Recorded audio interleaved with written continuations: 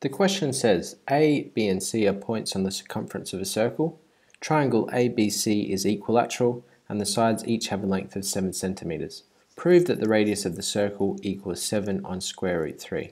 Pause the video now and see if you can find the answer yourself. So here we have our equilateral triangle and one side is 7 centimeters long. And because it's equilateral, we know that one angle will be 60 degrees. And we're looking for the radius. So the radius, of course, you know, is the line from a point on the circumference to the center of the circle. Now, if we draw a bisector of this triangle, so if we draw a line cutting this triangle in half, from point A to the bottom of this triangle, that's cutting this angle in half, so each of these angles is 30 degrees. And I can do the same thing from C, and also from angle B. And those three lines, they actually meet in the center of the triangle and the center of the circle.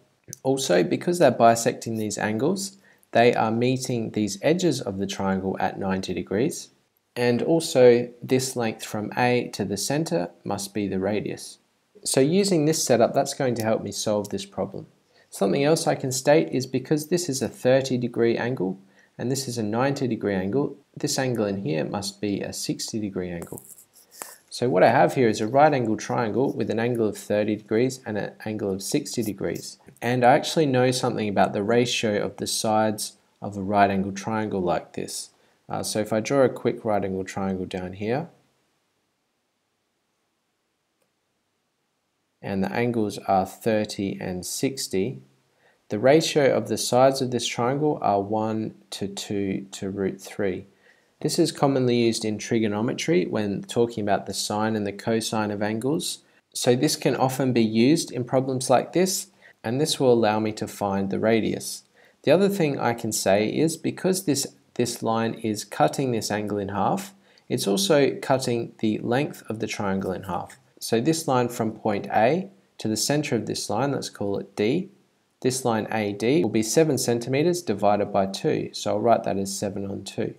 So I know that AD equals 7 on 2. And I know the ratio of the radius, or the hypotenuse of this right angle triangle to this leg AD is 2 to root 3. So in this diagram, the bottom edge is root 3 and the hypotenuse is 2. So I can say the ratio of the radius to this edge, AD, equals 2 to root 3. Now I know what AD is, so I can say the ratio of the radius to AD is R to 7 on 2 equals 2 to root 3. And now if I rewrite these as fractions, remember you can always write ratios as fractions, I can say that R divided by 7 on 2 equals 2 on root 3. So to get R by itself, I need to multiply this side by the denominator. So I need to multiply the right hand side by 7 on 2. So R is going to equal 2 on root 3 multiplied by 7 on 2. And here I'm multiplying fractions, so I can cancel these 2's out. And I end up with the radius equal to 7 on root 3, which is what the question asked me to prove. So there you go, a quick problem involving equilateral triangles and circles. Did you have a go at the question yourself? Did you come up with a different solution? I know there are other ways to solve this problem.